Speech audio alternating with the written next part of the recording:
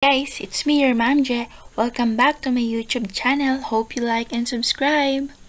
For today's video, I am going to discuss to you about elements, compounds, and mixtures. So the basic question regarding to this topic is the differences between elements, compounds, and mixtures. So ang goal natin sa lesson na ito ay ikumpara ang elements, compounds, and mixtures, and as well as to know the different phases or states of matter. Before anything else, we need to know first what is matter. When we say matter, that is anything that occupies space and has mass, or lahat ng bagay na nasa kapaligiran mo o kahit na anong umuukupa sa isang espasyo ay maituturing nating matter. Ang atoms at ang molecules ang siyang bumubuo sa matter, at ito ay maaaring maging solid, liquid, or gas. And how is matter being classified? So, ang matter ay nahahati sa dalawa. Could be substances and mixtures. At ang substance naman ay nahahati pa sa dalawa. Ito ay tinatawag na elements at saka compound. While mixture can be hetero and homogeneous mixture. And then let's start with the first phase of matter. And this is what we called solid. So, ang solid, ito ay may saktong dami at may saktong hugis. At ang mga molecules nito ay siksik at hindi madaling dumadaloy o gumagalaw dahil sila ay hindi hiwa-hiwalay. So, parang kayo ng jowa mo. Kapag mahal na mahal nyo ang isa't isa, ayaw nyong maghiwalay, just like the particles of the solid phase. Dikit-dikit at hindi hiwa-hiwalay. So, hashtag solid relationship. And then, does not flow easily, particles cannot move or slide to another. Okay, next, we have here liquid phase. So, ang liquid phase naman, ito ay may saktong dami, ngunit walang saktong hugis. Ang hugis nito ay nakadepende sa kung saan mo ito ilalagay. Okay. And it flows easily. So, ang particles nito ay may pagitan sa bawat isa-isa, sa isa't isa. Katulad ng jowa mo, nagkalabuan kayo. So, si jowa nanghingi ng space. Sabi niya, "Can you please give me some space?" So, just like the particles of liquid, there are little spaces between them. So, hashtag give me some space. Okay. So, lots of free space between particles. So, it takes the shape of the container. Okay, next, we have here the third phase of matter and we can call it as gas. So, ang gas, it has no definite shape and has no definite volume. So, compare sa dalawang nauna, ito naman ay walang saktong hugis at walang saktong dami. Okay. Lots of free space between the particles. Hi. Ang konting space na hiningi ni jowa, lumawak na ng lumawak. Ang sabi niya, gusto ko nang magpakalayo-layo at hahanapin ko lang ang sarili ko. So, just like the particles in gas phase, malayo na sa isa't isa. So, there are bigger spaces between the particles. Hashtag give me more space. Okay. So, malayo na ang spasyo ng pagitan ng bawat particles na nasa gas. And it flows easily particles and can move past one to another. Okay, next, we have here pure substance. Okay, when we say pure substance, ito ay binubuo lamang ng isang klase ng atom o grupo ng mga atom na tinatawag na molecules. Okay. So, ito ay may dalawang uri. Ang una dyan ay ang element at ang ikalawa naman ay compound. So, una nating pag-aaralan dito ay ang elements. Okay. So, kapag sinabi nating elements, ito yung pinaka-simpleng substance na hindi mo kailanman mapapaghiwalay. Okay? Further by chemical means. Okay? So, ang elements ay ang pinakasimpleng substance dahil binubuo lamang ito ng isang uri ng atom. Ang pinakamaliit na unit ng matter na binubuo ng tatlong particles ay ang protons, neutrons, at electrons. Okay. So, look at the picture.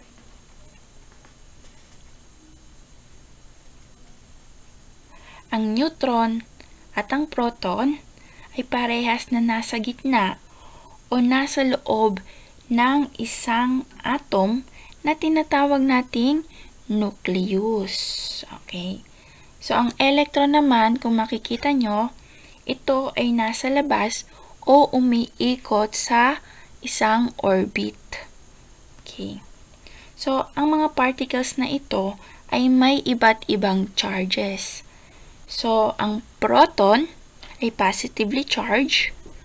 Ang electron naman ay negative charge. Habang ang neutron naman ay walang charge. So, ito ay neutral. Ayan. Yan ang proton. And then, that is the neutron. And that is what we call the nucleus. And then, there you go. That is the electron. Okay. So, next one. Okay. The given example is a kind of element. Hydrogen. So, as you can see there, that is number 1. So, yung number in your upper left corner ay tinatawag nating atomic number. So, kung ano man ang atomic number ng isang element, yun ay equal sa dami o bilang ng proton. Okay? Nagkakaintindihan po tayo? Okay. Next. Ayan pa. So, kung ang hydrogen ay may isang proton, ang helium naman ay may 2 proton. At ang atomic number naman ng helium ay of course the same, 2. Yan yung bilang ng proton na nasa loob ng isang nucleus.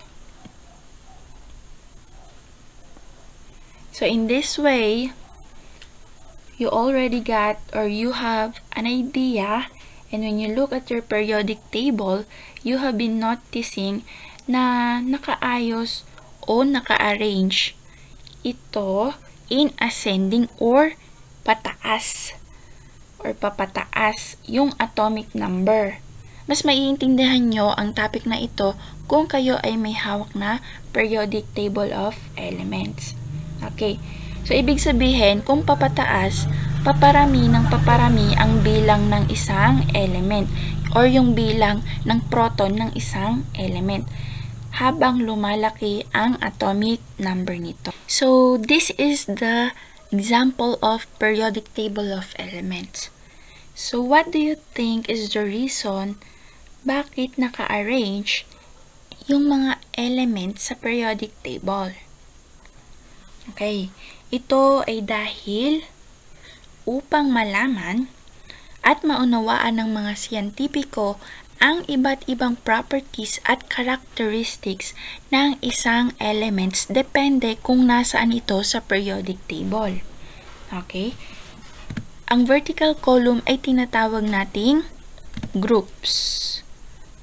At yung pahaba or pahigang linya or horizontal line ay tinatawag naman nating periods. Okay. So now, there are a total of 118 elements na being identified by the scientists. So 98 doon are naturally occurring, that could be found naturally on Earth. And then the remaining 20 elements naman are what we call synthetic or made artificially by the chemist using different kinds of nuclear reaction. Okay. Next, we have here krypton. So, sa elements, malalaman natin kung ano ba ito kung alam natin ang paggamit or pagbasa ng symbol. Napapadali nating malaman kapag ito ay ginagamitan ng symbol. Hindi naman natin kailangan nakabisaduhin lahat ng nasa periodic table of elements as long as you know or familiar ka sa mga common elements. Okay, so that is a chemical symbol of an elements. Yung mga letters na nasa loob ng box. So, Kr is a chemical symbol for krypton. The next, Ag is for silver, Sn is for tin, Cu for copper, and Xe is for xenon. So those are some examples of the chemical symbols of an element. Okay, next. Okay. So, hydrogen. When we say hydrogen, that is the most abundant element in the universe. Ibig sabihin, yan yung pinaka marami dito sa ating mundo. Okay. So, 75% of all the matter are in the universe. So, that is hydrogen. Okay. So, ang pumapangalawa naman sa hydrogen ay tinatawag nating helium na mayroong 20%. At halos lahat ng ibang elements ay masasabi nating madalang or rare na makita. Okay. So, itong dalawang ito ay nakikita or bumubuo sa sun. Okay. Or yung mga stars na kapamilya naman ni sun. So, what makes up the stars? We have here compound. When we say compound, the molecules made of atoms from different elements that are chemically combined. Meaning to say, one element plus one element is equal to compound or more atoms from the different elements. So, it could be homogeneous. It held together by a chemical bonds. Okay. So, napakadalang lang na matagpuan ang isang element na walang halo o puro. At iilan lang dito ay ang copper, silver, gold, at sulfur.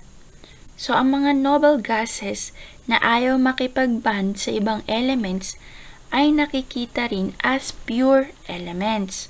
Naturally, at ang karamihan sa elements na maliban sa mga ito ay matatagpuan na bilang mga compounds. Okay.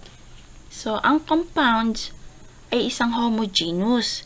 It means it has the same structure and chemical composition na kahit saang bahagi ka kumuha ng sample, ibig sabihin, fix ang ratio ng chemical properties ng bawat isa. Nakadikit or naka-arrange ito gamit ang chemical bonds. Halimbawa nito, hindi magbabago ang kahit na anong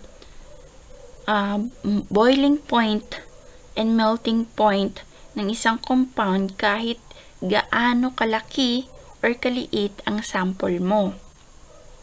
So, ang compound ay maaari pang i-break down into simpler form hanggang sa makuha mo ang mga basic elements nito.